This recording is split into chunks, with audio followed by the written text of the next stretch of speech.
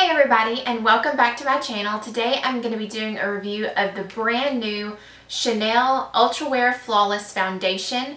They just came out with this for fall 2016 and I was so excited to try it. I'm going to give you a full review and thoughts on this foundation, but I also wanted to throw in a couple of more ultra high-end products that I have recently purchased, and one of them is the Giorgio Armani Luminous Silk Foundation. Obviously not brand new, been around, but completely new to me. And then I picked up a Chanel Ultra Hydrating Lip Color and I wanted to review it as well. So I'll throw those in at the end, but first we're going to jump right into the new Chanel foundation. So first, I just want to cover all the basics of this foundation. It is 1 fluid ounce and it retails for $60. It's a very expensive foundation, even for Chanel. But the packaging is absolutely beautiful. It is a glass bottle. It comes with a pump, which I absolutely love, and it has the beautiful Chanel logo on the top. I also wanted to read to you what they said about the product. It says, experience flawless wear that moves with you. Its long-wearing foundation glides on smoothly for a seamless second skin effect. It says, a light diffusing complex creates natural luminosity while absorbent powders leave a perfect matte finish, which was a little bit confusing to me when I ordered how it can be a light diffusing luminosity but leaves a matte finish. And then it claims that it is buildable coverage from medium to full. So I was so excited to try this new foundation. If you've recently watched my Ride or Die tag, then you'll know that the Chanel CC Cream is my Ride or Die foundation per se. So I really wanted to give the Chanel foundations a good try. Since this one was brand new out, I wanted to give it a go first. So let's just go ahead and get into my thoughts on this foundation. So I will just go ahead and tell you, I absolutely hated this foundation and I was so incredibly disappointed.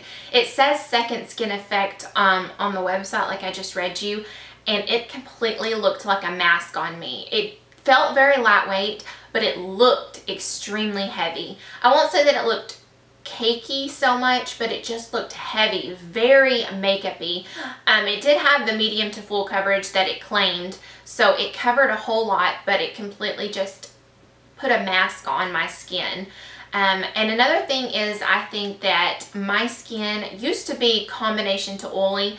Now it's really become more normal to combo, and so I think I've been like buying foundations that are more geared towards oily skin because that's what I used to have and now I don't. So it looked very dry, and it didn't like cling to dry patches because I don't have dry patches, but it looked very drying on my skin.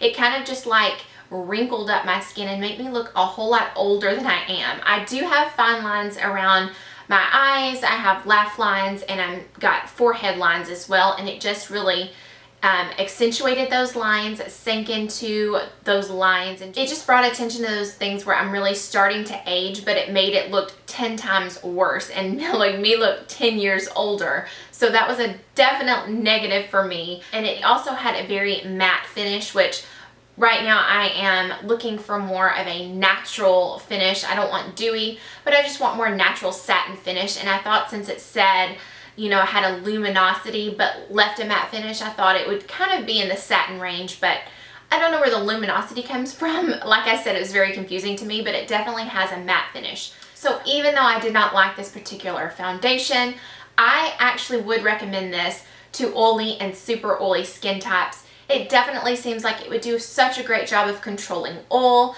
Obviously, if you're super oily, you normally don't have like fine lines and wrinkles for it to settle into. And it did have a pretty matte finish, so that's also something that you might be looking for.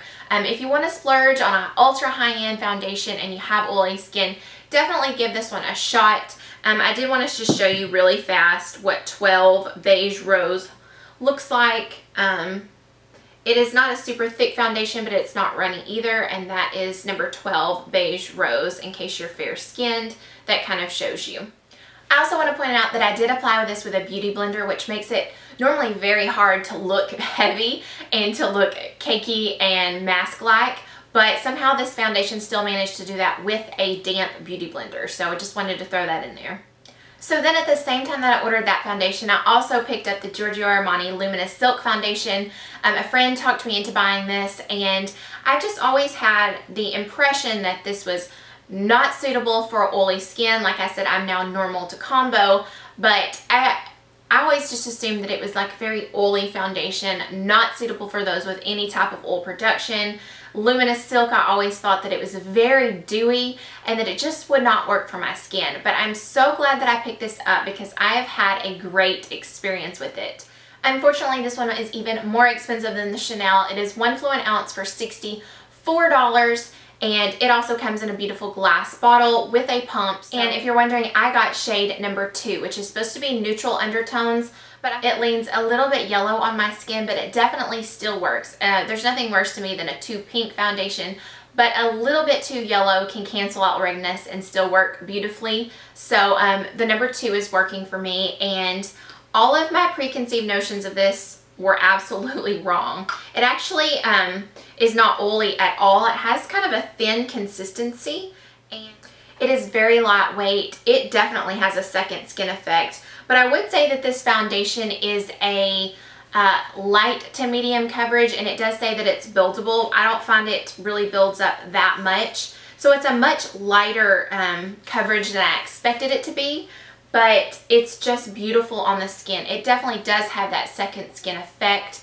but when it dries down, it just has this beautiful, almost velvety finish, and it really dries down so well. I can like run my fingers over my face and I don't have any come off of my fingers. Like there's no transfer. It just dries down so well, and it's very long wearing and long lasting, which I did not expect.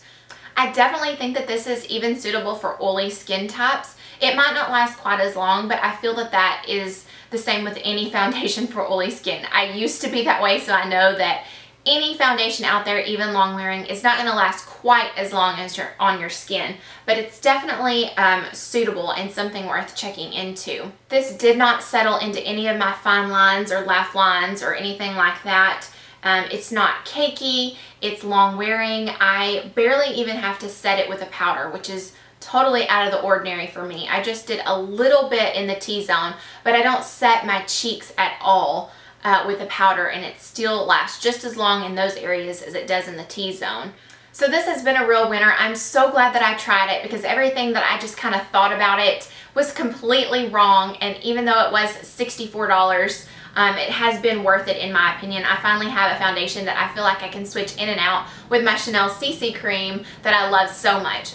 And then at the recommendation of a very sweet subscriber, I picked up the Chanel Rouge Cocoa lip color in Mademoiselle. That's number 434. And she was so sweet to recommend this to me for fair skin tones. She said it was an absolutely gorgeous color on fair skin and that it could be worn year-round. And she was absolutely right. It's the lip color that I have on my lips today. And it has this beautiful black and gold packaging with the Chanel logo on the top. And this is the color. I'll swatch it for you. It is just a pretty pinky mauvey nude shade, and she's right, it can be worn any time of the year and it's beautiful on fair skin, although I think it would look great on all skin tones. It really is just a good like mid-tone color that can be worn on a variety of skin tones. But I wanted to say that this right here is $37, and that is just crazy expensive for a lipstick. I know it's Chanel. It does feel wonderful on the lips. It's very moisturizing and smoothing, and it just feels really good. It kind of feels like more of a balm than a lipstick. It's kind of on the sheer side, like you have to build it up to get the color I have now, but I really like that about it. It doesn't have to be very precise when you go over it. You can just kind of swap it on in the car without having to worry too much about it. But like I was saying, $37 is a lot of money for a lipstick. I mean, you could buy a good high-end foundation for $37. So I did want to let you know that I have a dupe for this color actually. So when I saw this color, I thought this looks very familiar. Kind of the sheerness of the color, the slight shimmer. It definitely doesn't have sparkles or glitter or anything, but there's just a slight shimmer and a shine to it. And I was like, I feel like I've seen this somewhere before. So I found my dupe for it, and that is the NARS Satin Lip Pencil in Rikugin. I'm totally butchering that, I know. I'm gonna write it in the description down below and link it so you can see the name, and I'll link it down below so you can find it. Let me just put these side by side so you can see how close they are in color. The Chanel looks a little bit darker in the tube than the top of this, but since this goes on a little bit sheer, it ends up being just almost the same color outfit. This is the Chanel, just so you know.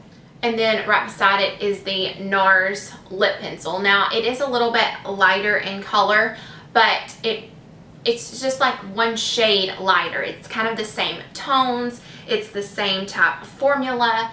Actually, when I figured this out, I put on 1/2 NARS on my lips and 1/2 Chanel just to see them really side by side. And it did look a little bit lighter, but it really just kind of blended together. And it really is a good dupe for it. And the NARS lip pencil is $26, so you're saving $11 if you go for this one. Like I said, this one is absolutely beautiful. I love the way it wears, and if you're looking for a really good everyday color and you want to splurge on it, this is a really good buy. I am so glad that I picked it up, and thank you to my sweet subscriber who recommended it, because it is great. But if you just can't spend that much money, or this is not really your everyday color that you would just wear over and over and over again, then try, and if you like the color, definitely try the NARS lip pencil, because this one is absolutely beautiful as well. So that's it for my short little review on the new Chanel foundation, and then the other two high-end items that I picked up. I'll definitely be sending the Chanel foundation back. I purchased it at Nordstrom, so thank goodness for their wonderful return policy. But I am so glad that I found these two items, and for those of you who want to try the NARS dupe, it's a really good dupe for this Chanel lipstick as well. So I hope you found this helpful, and thank you so much for watching.